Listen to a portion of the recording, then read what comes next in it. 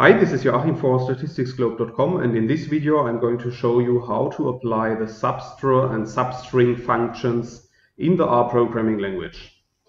So in the video I'm going to use some example character string that we can create in line 2 of the code.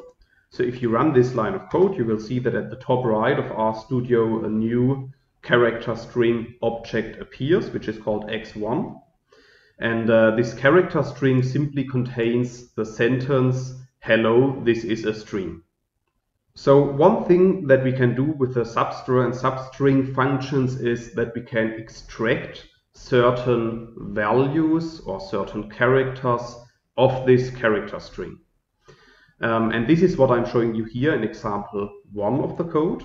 So in line 5 of the code, you can see that within the substr function, we have to specify the name of our vector.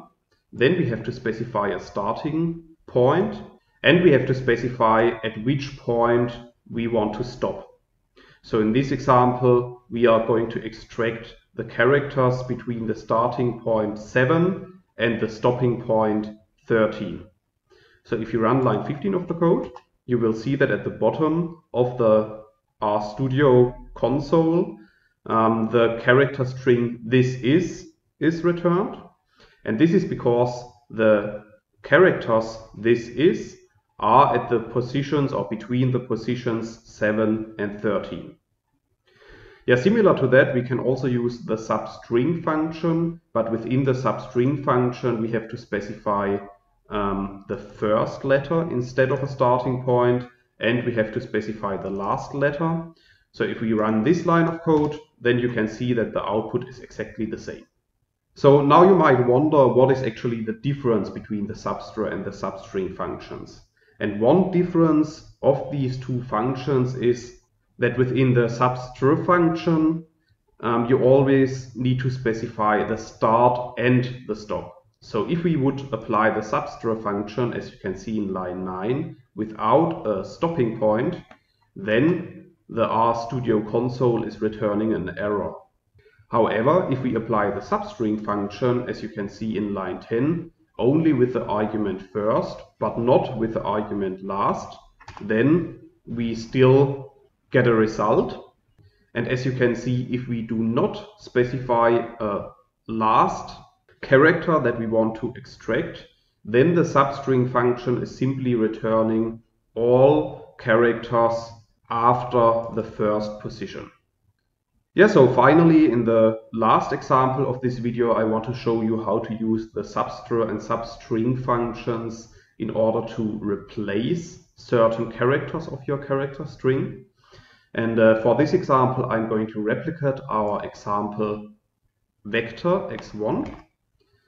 And then if we want to use the substr function in order to replace a certain part of our character string, then we have to specify a starting point and a stopping point, as we already did in example 1.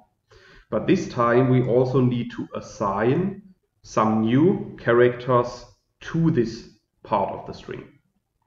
So if we run this line of code, you will see that now the first 5 letters, the letters between 1 and 5, are replaced with heyho instead of hello. Yeah, we can use the substring function in a similar manner, but this time, again, we don't have to specify the stopping point because we are replacing the first few characters of our character string. So within the substring function, in this example, we only need to specify the argument first. And then, as with the substr function, we need to specify with which letters we want to replace our characters. So if you run this line of code, then you will see that the substring function is creating the same output as the substr function. Yeah, so this is basically what I wanted to show you in this video. However, if you want to learn more about the substr and substring functions in the R programming language, then you could check out my homepage, statisticsglobe.com, because on the homepage I have recently published a tutorial on these two functions, and in this tutorial I'm explaining the content of this video in some more detail, and I'm also giving some more examples for the application of substr and substring. I will put a link to this tutorial into the description of the video, so you could check it out there. And furthermore, if you have liked this video, I would be very happy if you leave me a comment. And don't forget to subscribe to my YouTube channel in order to get notifications in future when I'm releasing new videos to the channel. That's it for this video. Thanks a lot. Bye bye.